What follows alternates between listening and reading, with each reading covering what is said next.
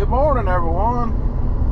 So I'm on my way to the Fiddle Project, also known as Crown Bottling Company. But we're going to do a little dozer work today. Last time y'all were here, there was nothing here, and I hadn't filmed there since. There was a rock crusher running in the back corner of the property, crushing up rock, making crusher run and clean stone, and I done some drone footage of that that was a while back. So you're probably a subscriber to the channel if you remember that, but that's where I'm going. I may stick a clip of that rock crusher in there right quick. All right, so we'll jump back to June 30th of 2021 here, and this is some drone footage I took when this job was first starting up. We're going to look around across the building pad here. First, we're going to stop off and look at, that's Press Glass, which was the big glass factory that we did a few years ago. And then the pad to the right, in the right lower corner, which I'm going to pan around to here. Looking at the water tower in the distance there. We did the grading for that water tower also. But here's the job site that I'm heading to now.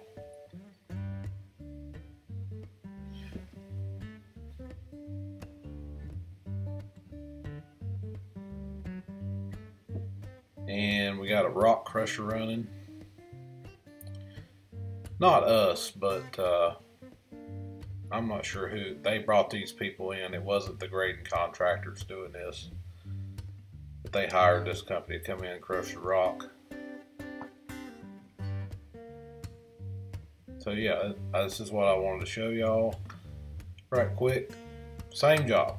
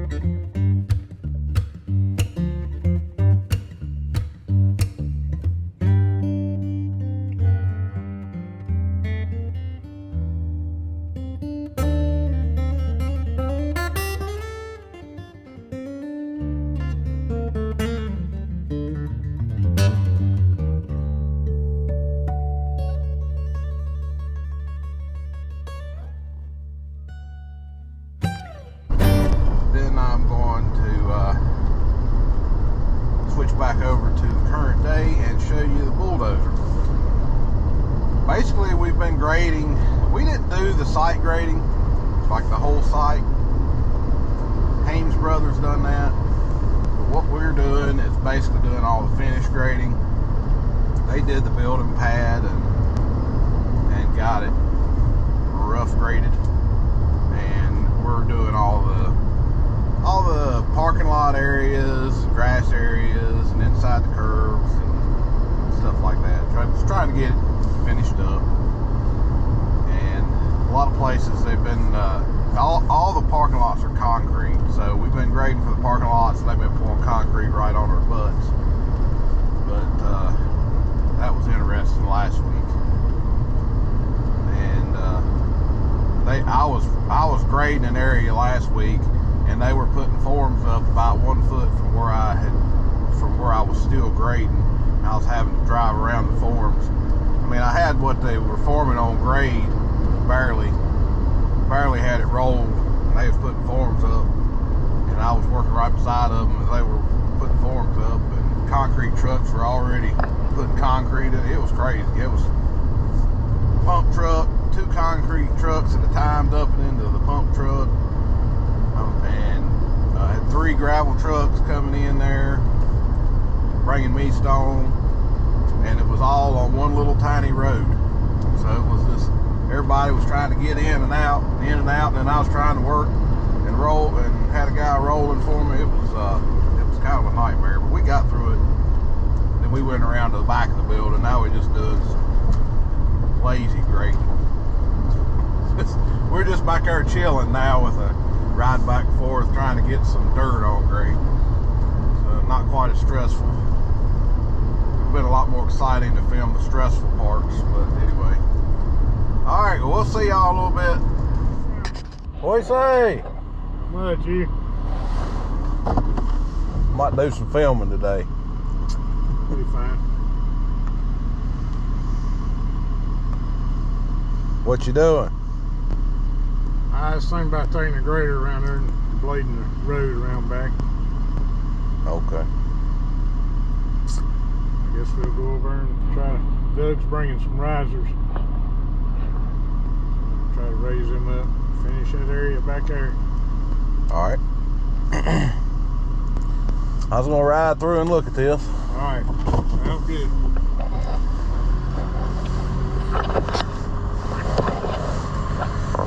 Well, here's where we was working last week. I thought I'd show you.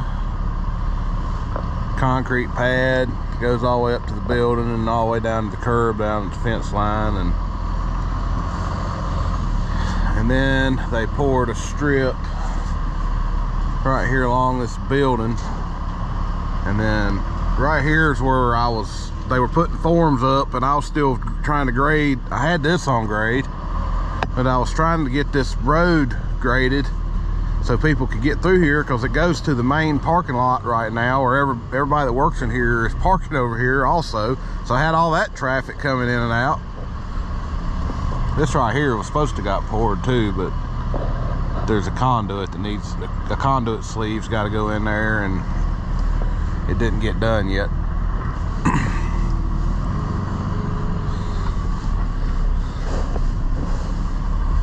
But yeah, all concrete parking lots. Anyway, where I'm working at's on the other side of the building, so we'll run back over there and get the dozer fired up. All right, so we on the other side of the building now. There's the building. Coming up on the area we're working on.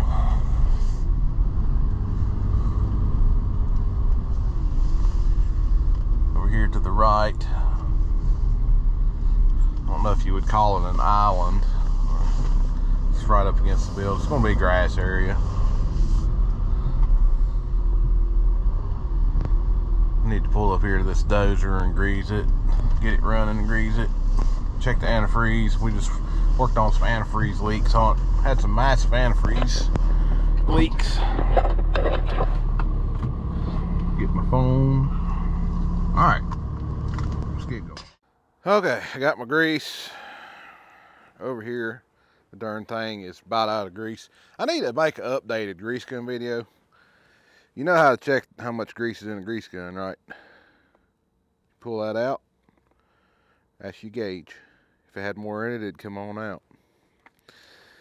But the last grease gun video I did, It's got a lot of views, but I made it for somebody specifically, and I was being silly and stupid.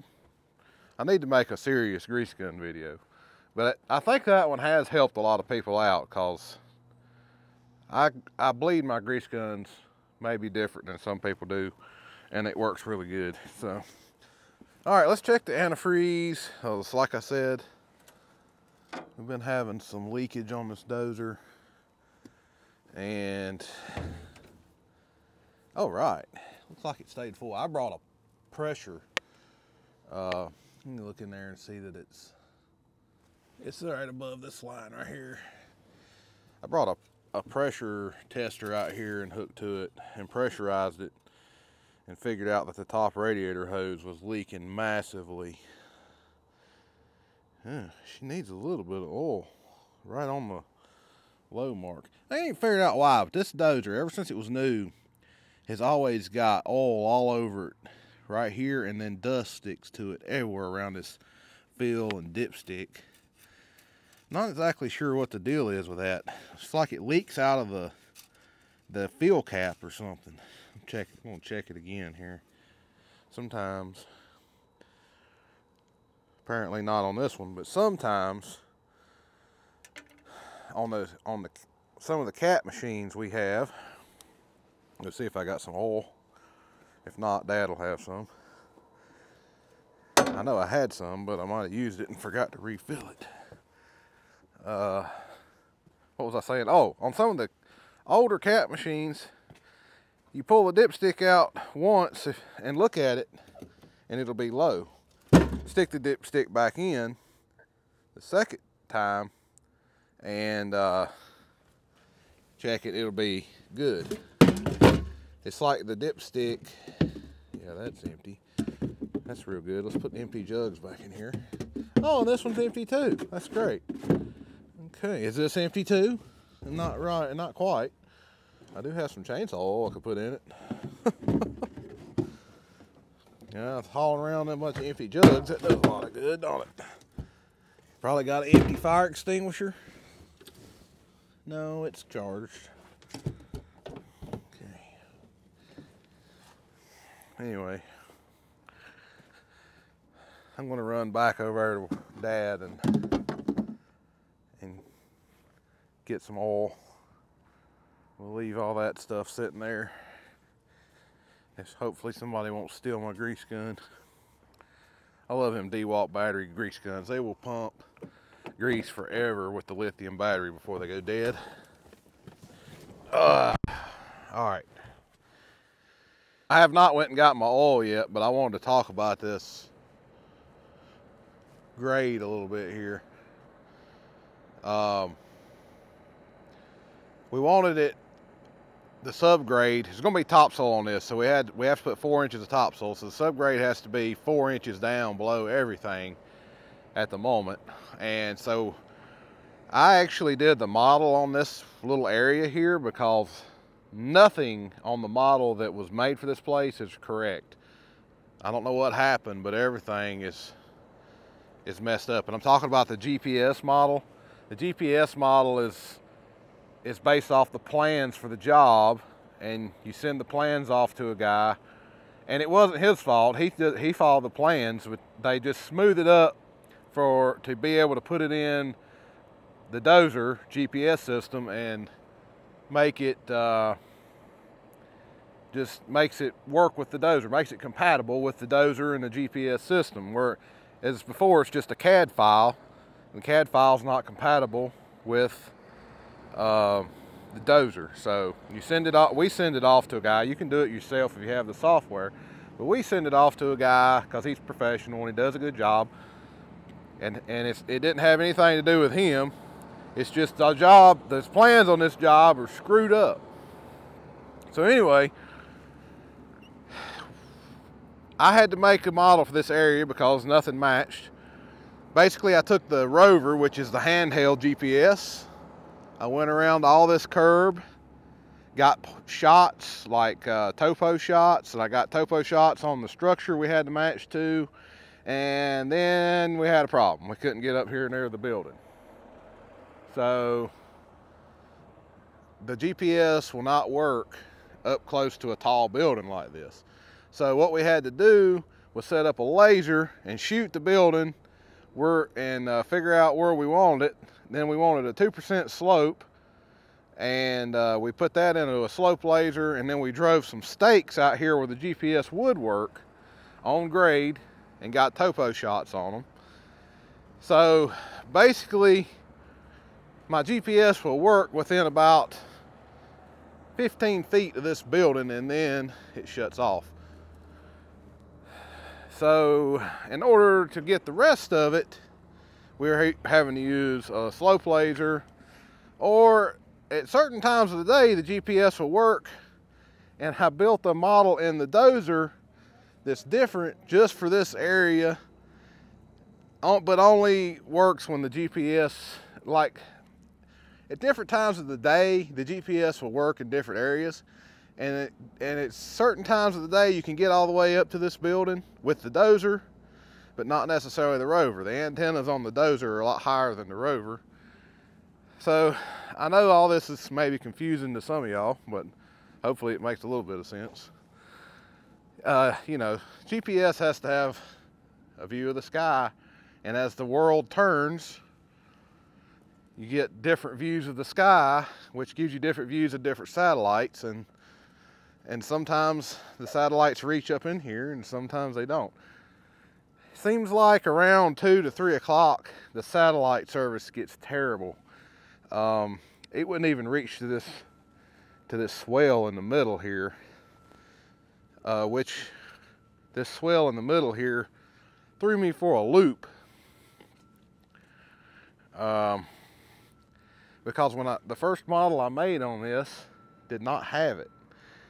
And I had shot around that thing, shot both sides, and I did not shoot any shots in the middle. And I'm like, I made the model and I looked at the contour lines, and the whole thing was just sloped over here to the curb until it got down there to the drop inlet, and then there was a bowled out area there. And I thought, well, that's good, but all this water up here needs to go down there too, but it's just sloping over here.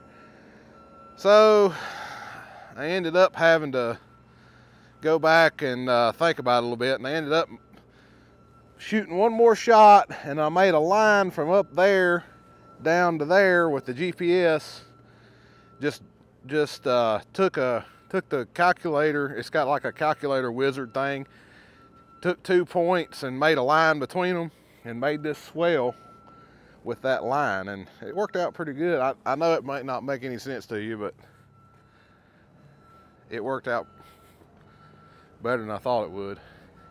Basically what it done is it took 2 points, made a line straight through it, straight to that structure. I had a point on that structure already, and I used one of them. Had a point up here at the grade I wanted it to go at. It made a straight line, and then I incorporated it into that model, and made all the contours go to that line, which makes the water run to the center there, to that swell. Basically the line made the swell. I don't know how to explain it any better than that. Let's go find some oil. Yeah, I've been drinking. I drank 2 bottles. One had water and one had coffee.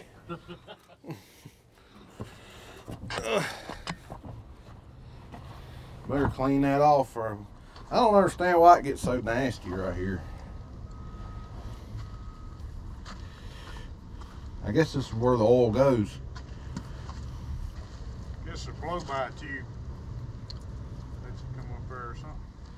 Must do it. Anyway. It's the way it's been since it was brand new. Out there in the mud every day.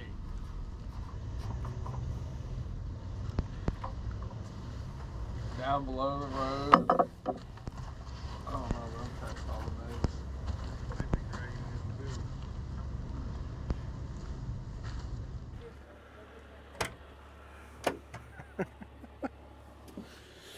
All right, let's see if it'll crank. I know it'll crank. Oh, the glow plugs came on. What the heck? We'll turn the GPS on because we'll be using it. And, geez, the windows are terrible. And this one? No. That just makes it go faster. Hold on. This one. We cut it off. Yeah. There we go. And let it warm up and need some defrost.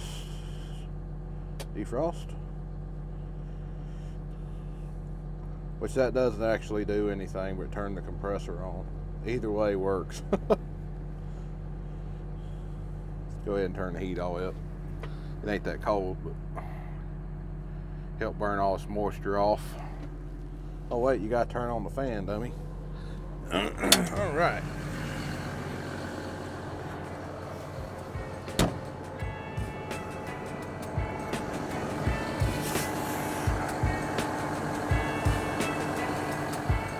I like to wipe my zerks off.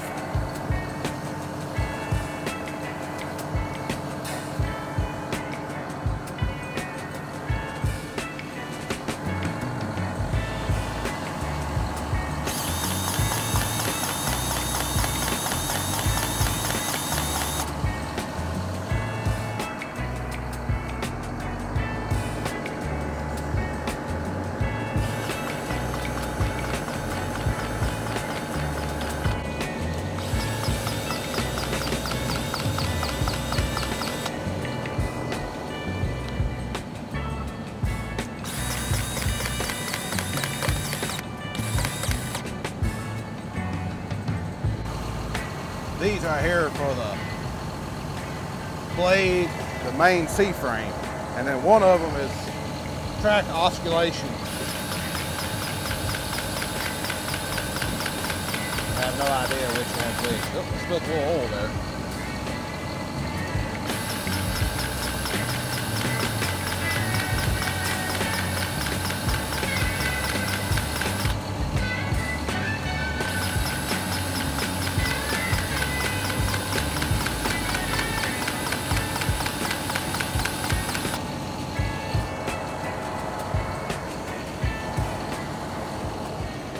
There's one over here everybody forgets about. Right here. You think this is a track tensioning one, but it's not. This is actually for more of the oscillation of the tracks.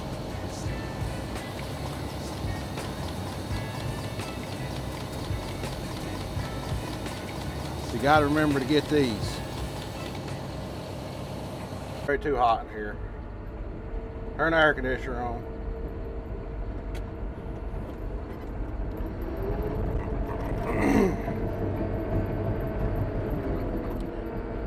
Alright, I got to swipe my blade back and forth here to get my blade heading initialized on the GPS. Got it. Calibrates the IMUs with the blade. Speaking of calibrating IMUs, my drone, I brought my drone. I was going to set it up. I was going to take off a minute ago, and it wants to calibrate the IMU. So I'm like, all right, calibrate. And then 10 minutes later, I'm still calibrating. I'm like, all right, so we're on step 2 of 5. It's been 10 minutes. Okay. I believe we'll just do this some other day.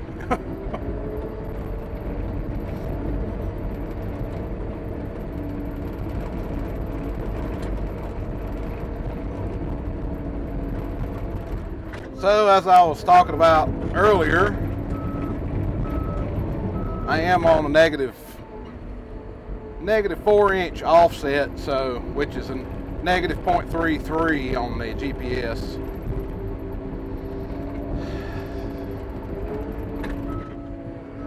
And then I'm going to put topsoil back on this. I think everything has been cut below the 4-inch, and basically what I got left to do now is they're going to be hauling me some dirt. They're loading it right now.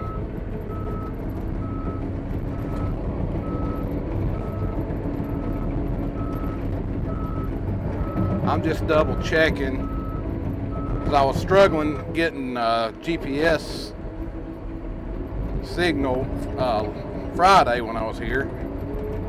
Today is Monday, the day after New Year's Day, so it's January 2nd.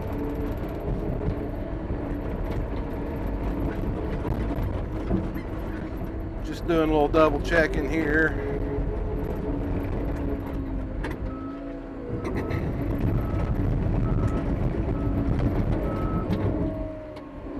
Make sure everything's cut down below 4 inches, and then they're going.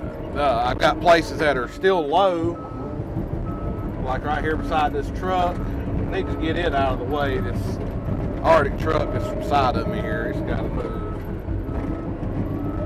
I need to go see if it'll crank.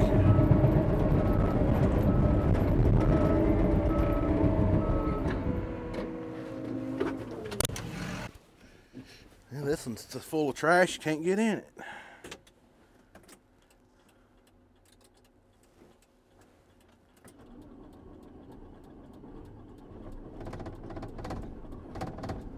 Some of them start with ether and some of them don't need ether. Apparently this one don't need it. Only 8,900 hours on it.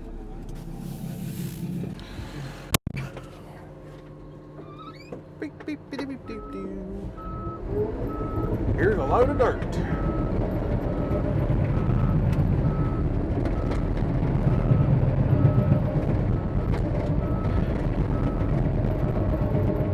Let's put it right here in front of me.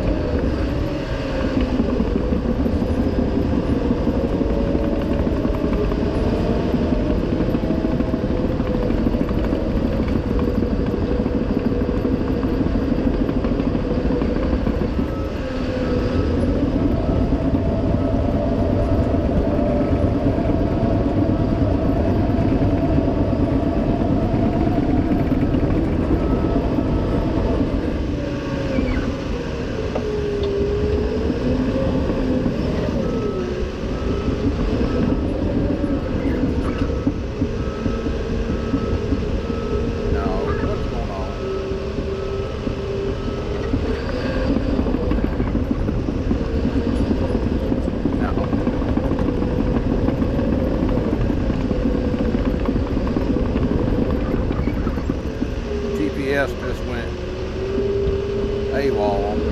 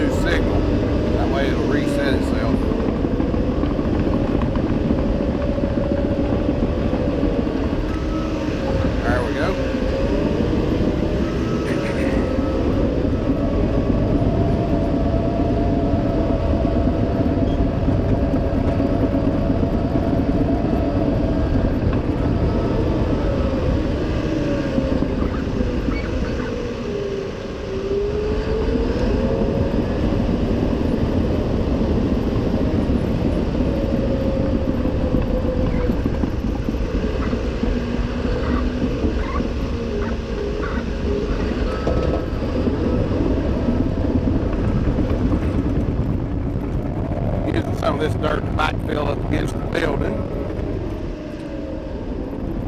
Don't have enough dirt up against the building yet by a long shot.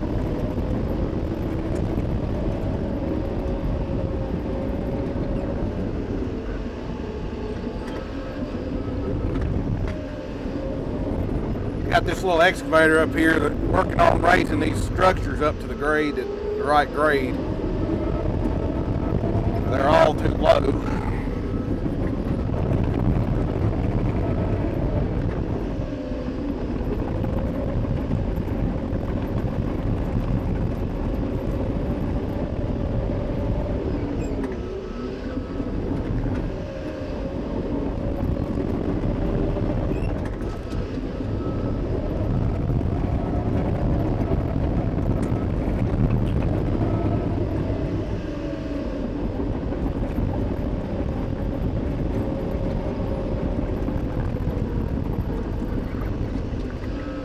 I may go over here to my truck and try to calibrate my IMU on my drone again. It's kind of irritating me that it doesn't want to work. One problem is my batteries aren't fully charged, and that might be making it mad. If you don't use the drone, even if you leave the batteries on the charger, if you don't use the drone and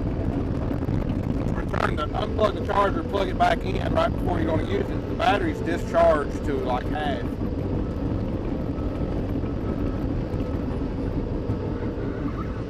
Which sucks.